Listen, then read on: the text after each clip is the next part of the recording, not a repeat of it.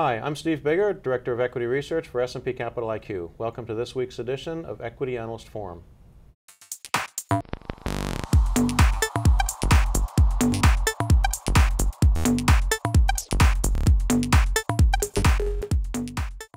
With me today on Equity Analyst Forum is publishing analyst Westcott Rochette. Welcome to the program, Westcott. Thank you.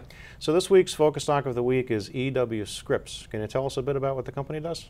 So we're here to talk about EW Scripps. It's a $780 million market cap company. It primarily operates in newspapers and local broadcasts. And the interesting thing about the company is, even though its roots are grounded in newspapers, over the last few years it's really been transitioning itself more into a local broadcast company. And that's where we think the opportunity lies. It is still being benchmarked against its publishing peers, which are going through a little bit of a disruptive period and not being fully recognized for the valuable prospects in local broadcast. So how about the fundamentals of the company, and what are the kind of the drivers of earnings growth at this point? So it's really a tale of two businesses for this company. First being the local TV, which we think are very favorable. And you know, the industry as a whole has been experiencing a bit of a renaissance lately, and we attribute that to three factors: hyperlocal, retransmission, and political. So in hyperlocal, even though advertising is changing dramatically, local television remains one of the few avenues to reach local constituencies and continues to garner advertising dollars as a result. And for retransmission is a term that cable and satellite companies agree to pay an amount to the local broadcast affiliates in order to transmit their signals to their subscribers. This is a relatively new phenomenon. It's been growing rapidly and becoming a more increasing part of their overall revenues and earnings. And as you know, as a point of reference, it was, as an industry, $200 million in 2006. It's $2.3 billion in 2012, and it's set to triple again over the next 5 years. Scripps should be able to garner their share. And lastly is politics. So we all have seen how much political spending has increased dramatically over the last few years. Well, local TV is the place where the lion's share of that political advertising goes. You know, it's an easy way to reach a laid-back, low-interest consumer or voter and try and influence that voter. So for, you think about 2014, you're setting up for a pretty strong midterms where the House and the Senate are both going to be in play and in contention.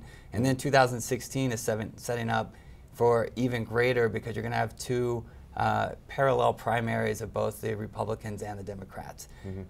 For its part, Scripps actually has most of its broadcast stations in critical swing states, so it's going to over-index to that political spend. On the newspapers, it's a little more challenging because the business continues to try and find a new model and its footing as it's been disrupted, you know, by the internet and by mobile. They have found a stabilization by adopting a paywall where people will pay for the content and shift away from advertising. Scripps is following this model and introducing their paywall this year, but admittedly it's going to be a difficult transition, and we believe that the Scripps management has recognized this, which is why they've been transitioning towards more favorable local broadcast. How about valuation? So how are you valuing this company? What's your target price and how much upside?